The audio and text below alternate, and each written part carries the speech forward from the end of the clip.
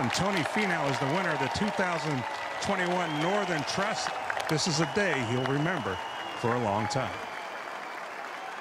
I thought this one was huge. You know, it was huge for me, it's huge for my family, huge for all my supporters back home in Utah. Thank you, love you guys.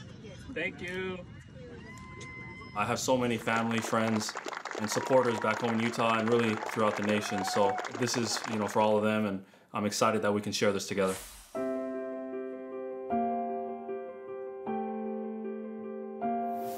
I hope you know what you're watching here. You're watching the greatest native-born Utah golfer that's ever played. And his story is the American story. It's the best of what we have to offer here. It's so fun to see Tony and what he's doing in the state to promote golf, especially in our underserved communities. We're so excited to have an ambassador like Tony for the state of Utah. It's quite a story. It's one that I love talking about because it is my story. Sometimes I have to pinch myself, you know, but if I didn't go through it, then I wouldn't believe it. For Tony Finau, the 2021 Utah Championship is many things.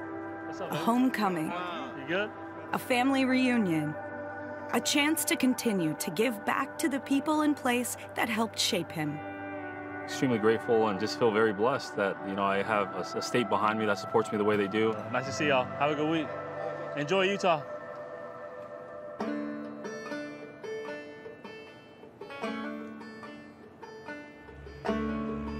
Rose Park is a little 6,600 yard, 6,700 yard golf course. Is an area where maybe some of the people are a little bit less fortunate that haven't had all the worldly possessions in life. Just a muni golf course here, you know. It's just a flat course. All sorts of people here, you know, there's just from all walks of life. Finau's backstory is about as improbable as any on the PGA Tour. His dad bought him some thrift store clubs, cut him down. They just played a lot and they just had natural talent. And then before you knew it, they were just some of the best junior golfers in the country. You know, I used to have this phrase that says, if you didn't know any better, you're better off. That's what we did. We didn't know what we were doing. Tony and his brother Gipper became celebrities in the local golf scene. Two Polynesian kids out working and out driving their competition. Gipper had the talent, very athletic, just natural. Tony had the love for the game. The fact that Gipper was so good, it pushes Tony to go work harder.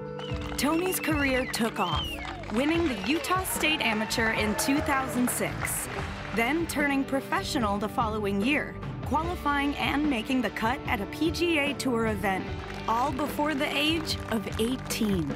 He's very impressive. I mean, this is one of those guys I've never heard about before. I mean, this guy can hit it miles.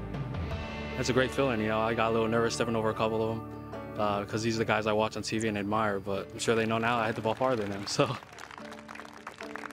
My foundation logo, you can clearly see the TF. I think that's pretty clear. What is a little more subtle is there's a little V at the bottom there, and that's for my mom. Her name is Ravina. Everybody called her Vina. In late 2011, as Finau was in the midst of grinding his way to the PGA Tour, Vina was killed in a car accident. She's this lady that lived a life of service, was always serving others, and so this foundation is a big part to her, and to honor her. The death of his mother, a sentinel moment in Finau's life and career. The pain, eventually serving as motivation. The color green is by no accident. That was her favorite color. I try to incorporate that on Sundays by wearing it on Sundays. So there's a lot of things that I do to try and honor my mother because she was such an important influence in my life.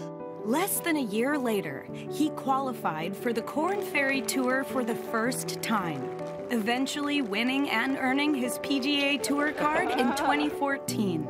Then, first winning on the PGA Tour in 2016, a star was born. Because of where he's come from and how long it took him to get to the tour, he's hungry still, and I love that about him, is he's really hungry to succeed and to accomplish his goals. Tony's not only a great ambassador for Utah, he's a great ambassador for golf. And I'll tell you, from all the years I've known him, He is as good of a guy as you think he is when you see him on TV. I've been extremely blessed to be around the amount of great people I've been in contact with through the game of golf, through Utah. I would have never guessed that it could have, turned into this, but I'm extremely grateful and blessed.